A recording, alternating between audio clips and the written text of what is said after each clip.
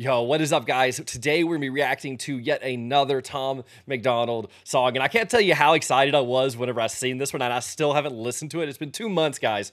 2 months, and I haven't listened to it because I couldn't react to it until right now, okay? This is End of the World with Tom Macdonald and John Rich. Guys, if you know me, you know I'm an old school country fan, all right? I'm a 90s, early 2000s country. Probably older than that. I love me some Garth Brooks and George Strait, too, but anyway, I'm an old school country fan, and so when I seen John Rich from Big and Rich, you know, back in the day, I was excited. I was excited about this, all right? And I like John Rich a lot, all right? So, all right, let's go ahead. We're going to jump in. But, hey, before we jump in, let me go and tell you about this brand right here, Old U.S. Outdoors. When I was in Israel, in the Holy Land, doing all sorts of amazing things, seeing amazing things, one of the guys that were on the trip with us, he actually has his own company, his clothing company. It is Old U.S. Outdoors, and honestly, they have some incredible things, and it is completely American-owned. It's veteran-owned.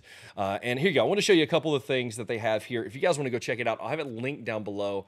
But some of these are some of the shirts they have available. I know the hats are amazing, and I know there's another drop coming in June. So by the time you watch this, you may want to go check the website and see if the other drop is there. Anyway, there's some amazing stuff. If you want to support a veteran-owned and American-owned company, go check out Old U.S. Outdoors. And with that said, let's get to the reaction. I know the end is near, the television telling lies. I know for sure the revolution won't be televised. I know that we've been waiting patiently for better times. We fell asleep and men are blind, can't recognize it's genocide. Feel like the bomb about to drop out of the clouds. Another virus going airborne, go hide inside your house. Farmers watching crops die, they drying up with droughts. Angry people forming crowds and trying to burn the cities down. Woohoo! All right, coming in hot already.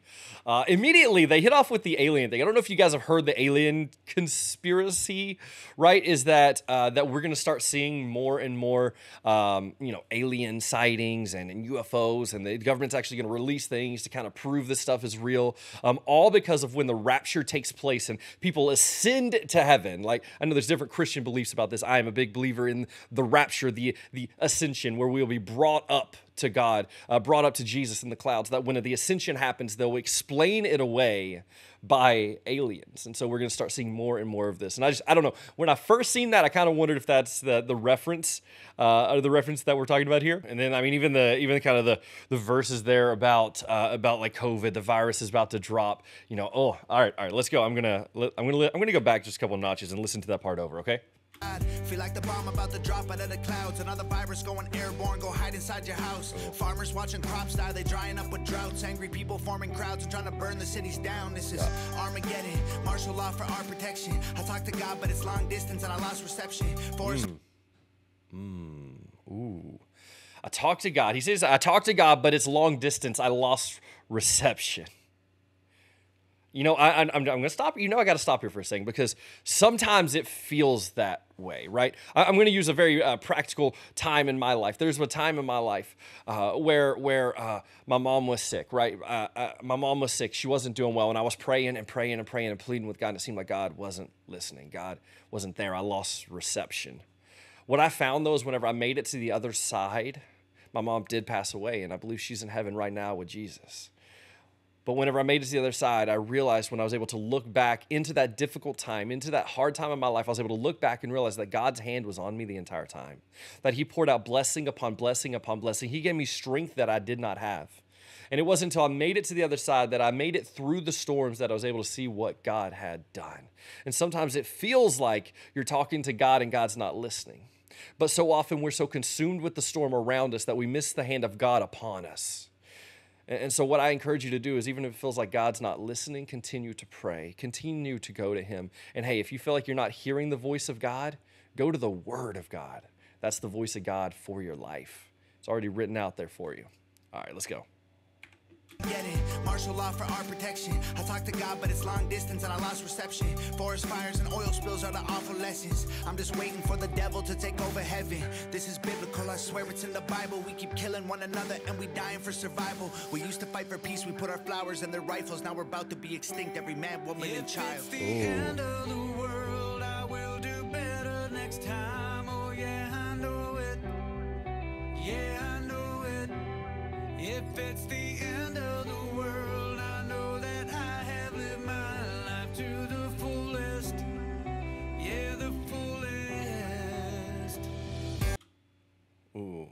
Let me ask this, though. If it's the end of the world, what is living life to the fullest? And is that the most important thing? Because if I were to give my complete opinion, if this is the end of the world, the end of time, Jesus is coming back, right? The first time he came as a child, he came as a baby in a manger. The second time, he's coming as a fierce warrior on a horse. Next time, he's coming back not as a child, but he's coming back as a warrior, right? If this is the end of the world and Jesus is coming back, is the most important thing you living life to the fullest? No. The most important thing is your relationship with Jesus when the end of the world comes, right? I'm not talking end of the world. I'm not talking apocalypse. I'm not talking rapture right now. I'm talking about at the end of your life, right? When it's all said and done, is the most important thing about you that you live life to the fullest? Absolutely not. The most important thing is going to be is how is your relationship with Jesus? Because we will each and every one of us leave this life and we will stand before the throne of God, and Jesus will look upon us and he will either say, "Well done, my good and faithful servant," or he will say, "Depart from me, you worker of iniquity, for I never knew you." Those are the two options. There's one, two. It's black or there's white. Does God know you? Because you will stand before the Lord, and the only way for you to gain admittance into heaven is perfection. You're going to say, "Jeff, I'm not perfect." Neither am I. I'm nowhere near perfect, but there was one that was perfect. Listen, I sinned. I made mistakes. I rebelled. I turned away from God over and over and over and over again, but there was one that was perfect. He came from heaven to earth, born in a manger, lived a perfect, sinless life, and he died on the cross so that whenever I put my faith and trust in him, I am covered by his blood. My sins are wiped clean, and when I stand before the Father, I am no longer the filthy rags that I am, but I am his precious and perfect Son. That's the most important thing. It's not living life to the fullest, friends. We get this misconception. If I'm going to die tomorrow, there's so many things I want to do. If you're going to die tomorrow, the most important thing for you to do is get right with Jesus. It's not riding a bull. And you know the song, "Live Like You're Dying, I'm going back to my country roots." It's not riding a bull. It's not going skydiving. It's not going Rocky Mountain climbing. It's making sure you're right with God. And we do that through a relationship with Jesus. All right, let's go. Sorry, I didn't mean to go on a tangent 1 minute into the song, but I felt like I had to. We stood on top of mountains. We've been to space before. We had our dogs and houses. We dug up dinosaurs. We built those bombs are dropping. We fought in all their wars. Now that the sky's falling, what did we do it for? Feels like the end is near, our freedom's disappearing.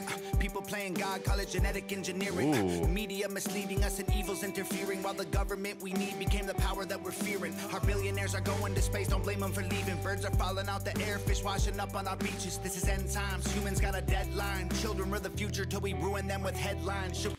Ooh.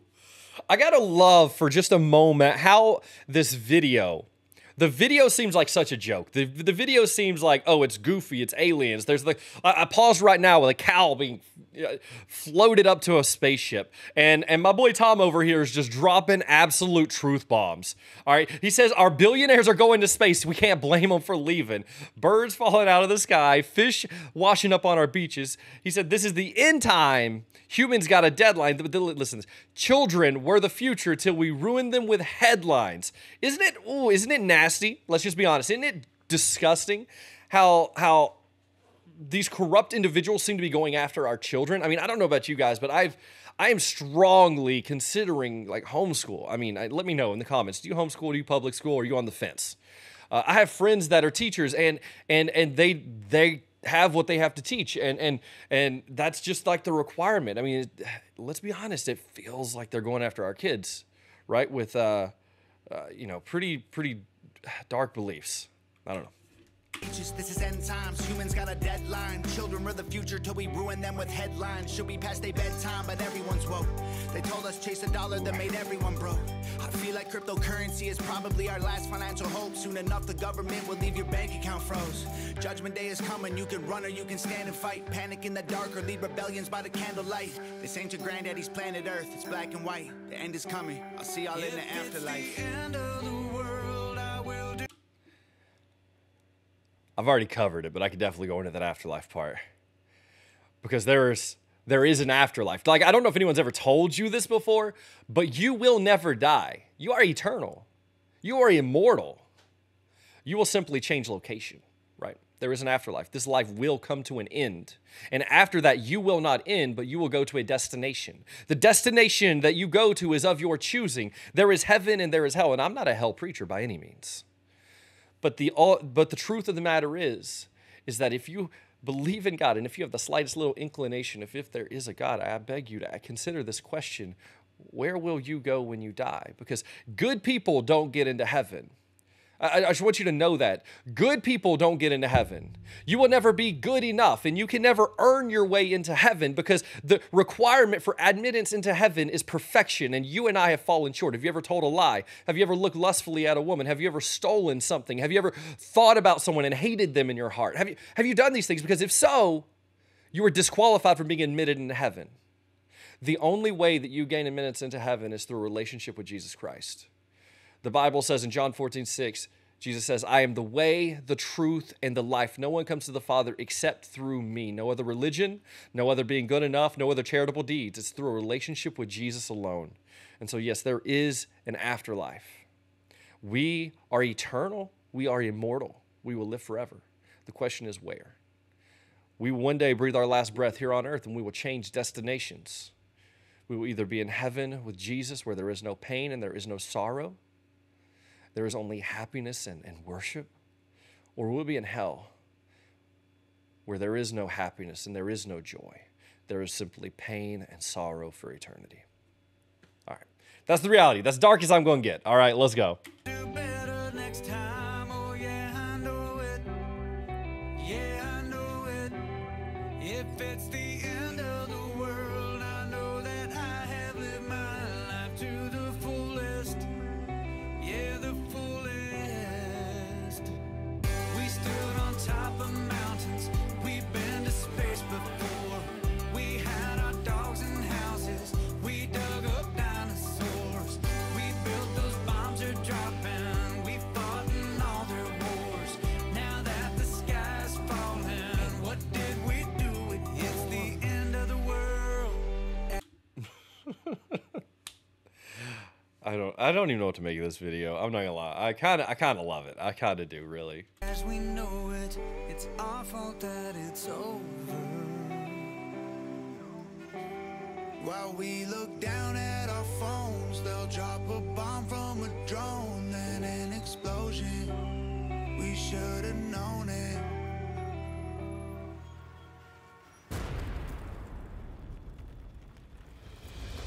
We stood on top of mountains. We've been to space before. We had our dogs and houses. We dug up dinosaurs. We built those bombs are dropping. We fought in all their wars. Now that the sky's falling, what did we do it for?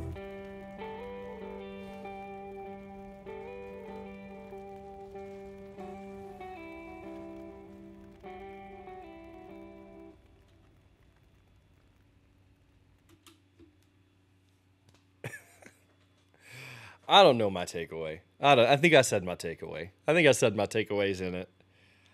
That was good. I liked the video. I liked the song. It was silly, but there was a lot of truth in it. I think there was a lot of truth masked by goofiness in that. And I think we should listen to it and really think about it. But I think we really got to consider one line that's just jumping back at me as I'm thinking about it is, the end is coming. I'll see you all in the afterlife. I've done a lot. I've done a few funerals. I'm not gonna say a lot. I've done a few funerals, and as Christians, as followers of Jesus, we get this hope that we will see you again. And one of the things I like to say is, this isn't goodbye. It's I'll see you later. However, that is only a hope that belongs to those that believe and have committed their lives to Jesus. And so, let's be honest, the phrase, the end is coming, as dark as it may sound, the end is coming. Maybe it's the end of the world, but at the very least, it's the end of our lives. That is coming one day. And the only way that we can have assurance of the afterlife or the location of our choosing is through a relationship with Jesus. And so I encourage you guys, really think about it. Pray about it. open up the Word of God and read what God has to say about it and what God has to say to you. And if you guys ever have any questions, you ever want to talk to me, I have a link down below to my Discord channel. You can join there, send me a message. I have a channel in there for Bible questions and things like that too. But anyway, love to chat with you. But hey, guys, I appreciate you. Make sure you sub if you want to see more videos like this. If you have any more recommendations of songs I should react to, make sure you leave those down below as well. All right, I'll see you guys.